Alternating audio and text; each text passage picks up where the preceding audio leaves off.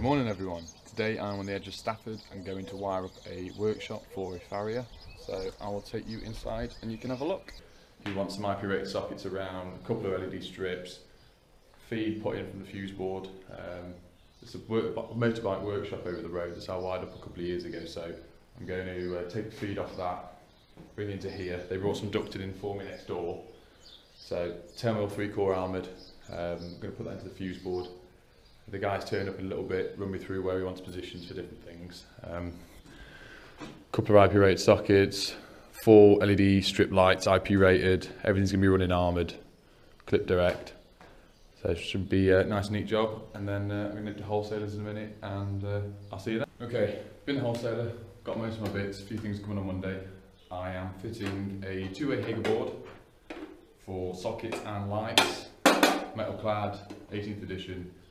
So I'm going to get that on the wall, get it levelled out, and then I'm going to start taking conduit and armour from it. So let's get started. What I'm fitting in here is the BG Storm range. So I've got the BG Storm waterproof switch and double socket outlets. They are IP rated 66, so it'd be perfect for in here. Now I've got my switch on, the board on. I'm going to get some lines across up. So we're going to do Flexi conduit down there, so we'll bring the power to the switch, from the switch up to the first line.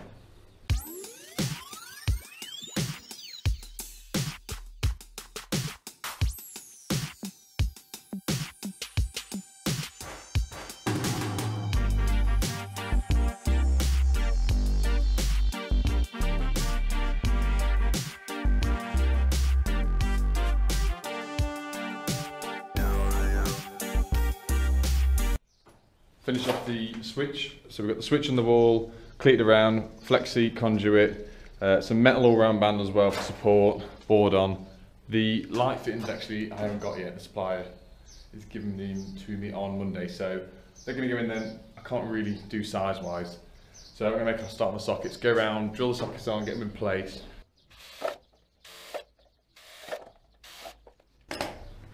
And with these sockets as well, there is a drain point. No, it's not that one. Drain point here. So we always cut that back out, so any moisture or whatever gets in the socket, it will just pour out the bottom instead of filling the socket up.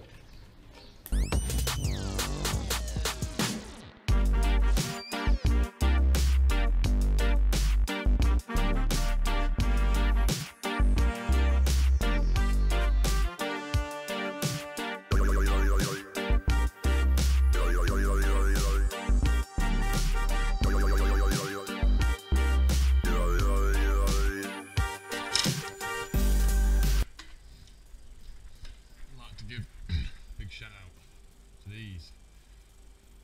They are ace. I thought they were a bit of gimmick to start with, but I do use them all the time, so very handy.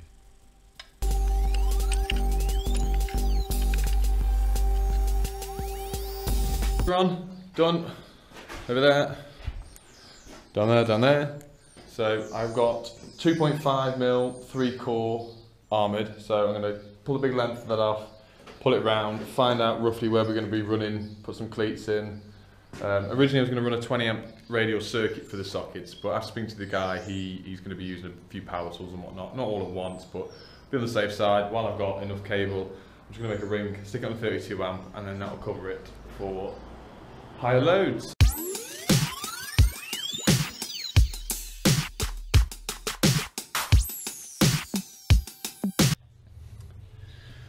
I brought this little device earlier, first time ever. I thought I've got loads and loads and loads of armours to gland off and make off, so why not invest? It's called the Armoured Slice. I did butcher the box a hell of a lot trying to open it, but that's it. And it makes cutting armoured and glanding off a hell of a lot easier. And I've just given it my first go, and very neat, very nice. So I will get some footage of it now for you.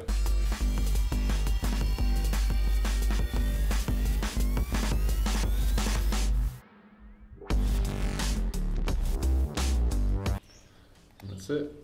Slip the gland on, strip that off, put it into the board.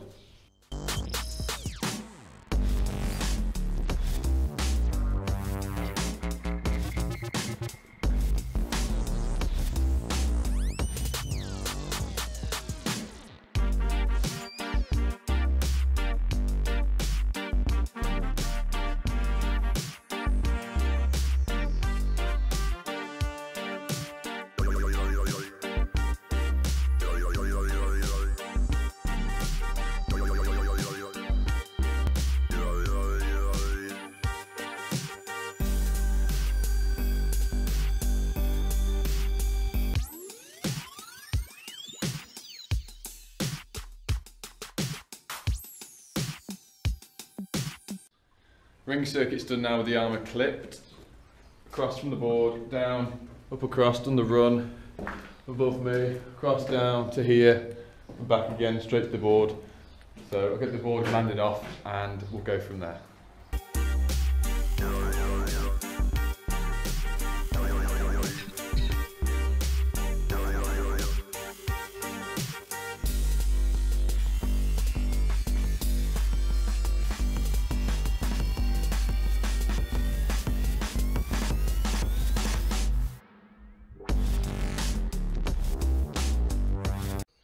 Finished now today, sockets are on, clipped, fronts are on, over there, so happy with that. Next time I'm here, the light should be here, so to this side, to that side, IP rated twin LEDs, they're going to come down to the switch. As soon as that's all on, I'm going to run, I've got a 3-core 10mm armour that's going to come from, there's a duct the other side of this wall, across to the other room, going to go across the 3-phase board which I put up about last year. Connect up and that should do it, so I'll see you next time. Right, day 2, we're back here now. I'm going to get the 10mm 3-core, run it across the far side, put it on my drum, pull it back and see where we go with that. Right, we're back in the other workshop now. There's the 3-phase board I put in a while ago. Drum of cable there. So our plan is we're going up, over across the top of these, all round band across the top of these big beams, all the way through, just over that far side by the door. There's a ducting that goes down underneath the concrete and back up into the far side where I am. So I'm going to start getting this pulled and I need to get my bigger ladders out of the van first and get up there.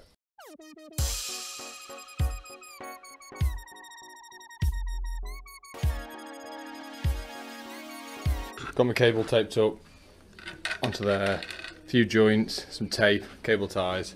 That's my ducting. Let's go in under this floor.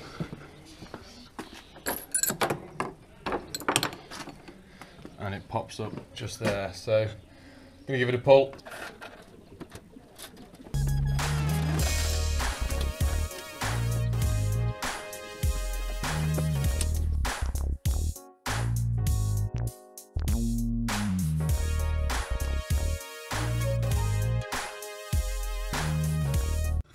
So what happens here on the ducting, instead of it being a swooping pipe that they've laid, it's actually down 90, across 90, up. So I've got it down the first bit and everything, but it's just got caught on this. Let me see if you can see it. You can see down there. It's just got caught on the upward bend, on the upward 90. So just cut the top of that off so I somehow, hopefully, get my hand stuck in, pull it up, and then it should be alright. Right, that was a pain in the arse. I ended up digging it out because it physically wouldn't go around that right angle bend, so good job. So pull the rest of that up now and then I'm going to find out where I need to drill through. There is a brick missing, so I might be able to pop it up through there to the other boards, but we'll have a look.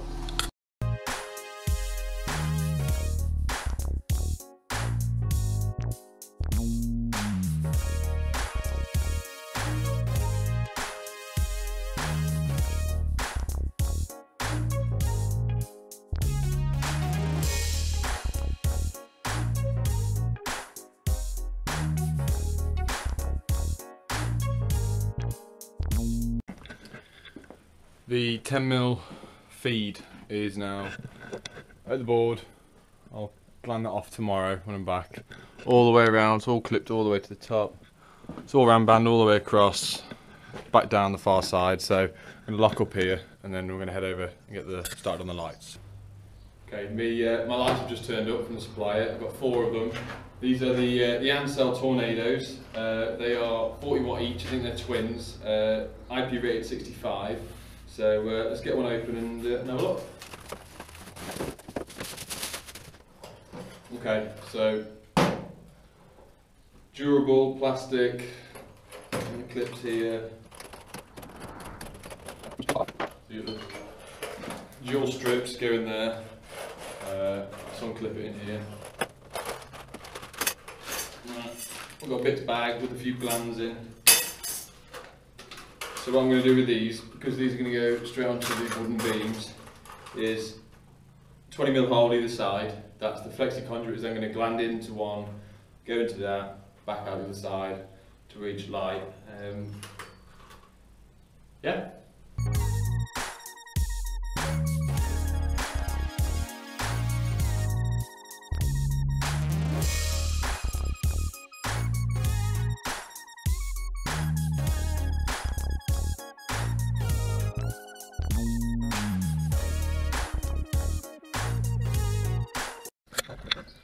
The 4 lights are up now. So I'm going to run the Flexi conduit from the switch here up and across the first one. I'm going to pass it all the way through, back of the wall and back through to that one. So.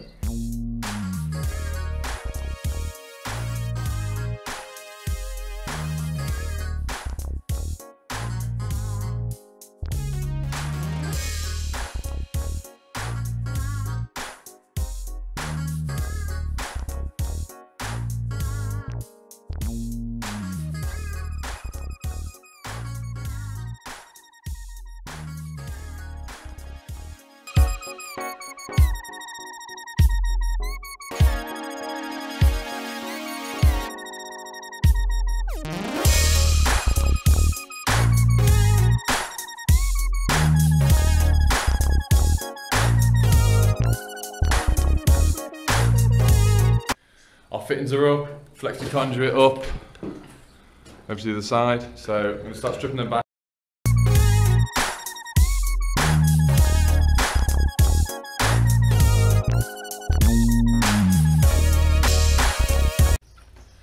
Switch is wide in now, so I'll show you that. So, linked out the earth, in and out, and also just on the back box for good practice. Neutrals, feed in, feed out, and then your common and your switch cable going into the back. So, yep. I'm nearly ready to connect up now. Cables are all in. Just wanted to mention one thing that I've started doing recently is any fuse board with accessible space around it, I've started fitting emergency light in. They're not expensive at all. I think it was about 15 quid or something like that. So yeah, I've got a hole in the side, that's going to go there. Drill up there, and I've wired this loop, this feed straight from the board. I'm going to wire that straight in, and then the first point will be the emergency light fitting on the circuit. So I'll screw that on.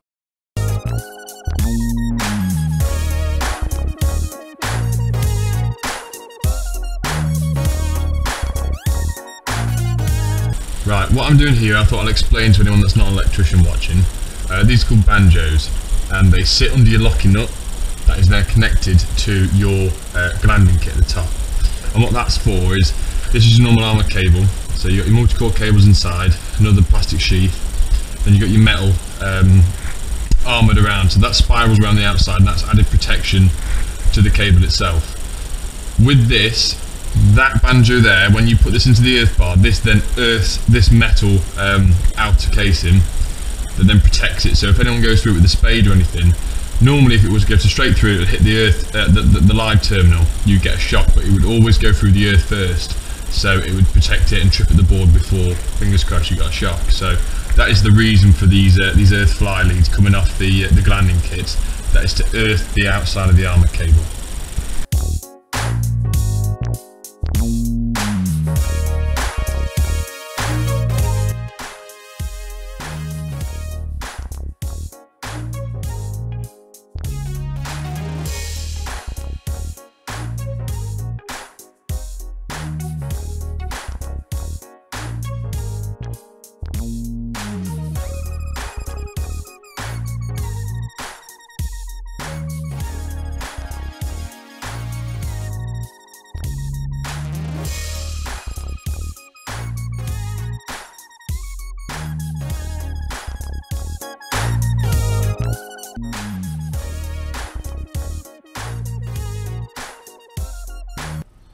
Board's on, wired up.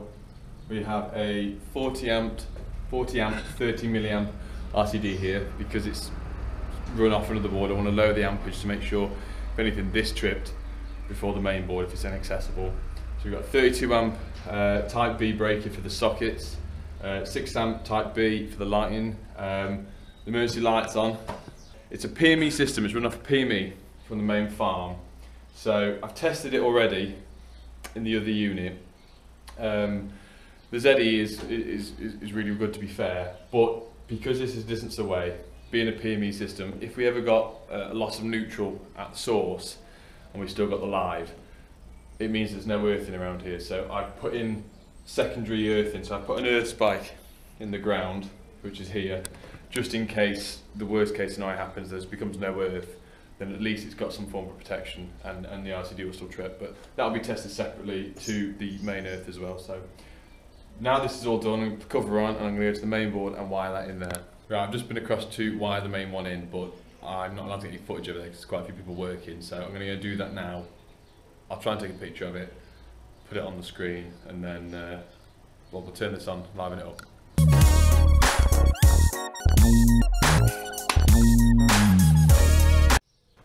Power's all on now, lights are working, sockets are on, board covers on, labelled up. I'm just going to do some testing, fill my forms out, and then on the way home. So all done now, really happy with the job, went really well, really enjoyed it to be fair. A bit different for me, normally I'm working in houses all the time, so if you enjoyed it too, please like, subscribe, and I will see you next time. Ta!